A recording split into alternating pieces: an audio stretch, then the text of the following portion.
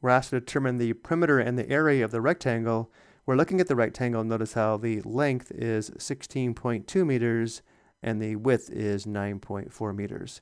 Beginning with the perimeter, remember the perimeter of a polygon is the distance around the polygon, which means we can always find the perimeter by adding the lengths of all of the sides.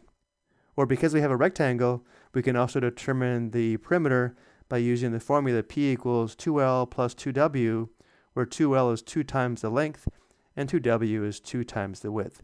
But since the length and width are in decimal form, I think it'll be easier to add the lengths of the 4 sides rather than determine 2 products involving decimals and then a sum. So let's label the lengths of the opposite sides. We know this length has a length of 16.2 meters. We know this side has a length of 9.4 meters. So now if we think about walking around the rectangle, the perimeter is 16.2 meters plus 9.4 meters plus 16.2 meters plus 9.4 meters. So again, the perimeter P is equal to 16.2 plus 9.4 plus 16.2 plus 9.4. To determine the sum, though, it'll be easier to write the sum vertically, lining up the corresponding place values. We have 16.2 plus 9.4 plus 16.2 plus 9.4. Bring the decimal down into the sum, and now we add, starting with the rightmost place value. We have 2 plus 4, which is 6, plus 2, which is 8, plus 4, which is 12. Record the 2, perform an exchange with the 1. Adding the 1's place value, 1 plus 6 is 7, plus 9 is 16, plus 6 is 22, plus 9 is 31. Record the 1, perform an exchange with the 3. Adding the 10's place value, 3 plus 1 is 5. So we now know the perimeter is 51.2 meters. Let's go ahead and record this. Now if we did want to use the formula, we would have the perimeter P is equal to 2 times the length of 16.2 meters plus 2 times the width of 9.4 meters. Let's check this on the calculator to make sure we do get 51.2. And notice how we do, which does verify the perimeter is correct.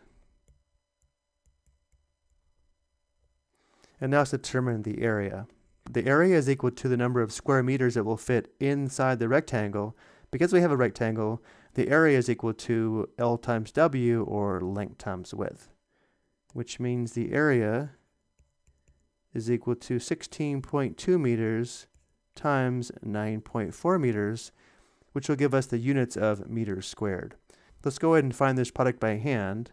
We have 16.2 times 9.4. Notice both factors contain 1 decimal place, and therefore the product will contain 2 decimal places. We begin by multiplying by the 4. 4 times 2 is 8. 4 times 6 is 24. Record the 4. Perform an exchange with the 2. 4 times 1 is 4, plus 2 is 6. Before multiplying by the 9, we place a 0 below the 8, and now we multiply. 9 times 2 is 18. Record the 8. Perform an exchange with the 1. 9 times 6 is 54, plus 1 is 55. Record the 5. Perform an exchange with the other 5. 9 times 1 is 9, plus 5 is 14. And now we add 8. 4 plus 8 is 12. Record the 2. Perform an exchange. 1 plus 6 plus 5 is 12. Record the 2. Perform an exchange. 1 plus 4 is 5, and we have a 1. But again, the product must contain 2 decimal places, and therefore the product is 152.28, and therefore the area is 152.28 square meters. So this is the area, but we'll go ahead and check it on the calculator before we go.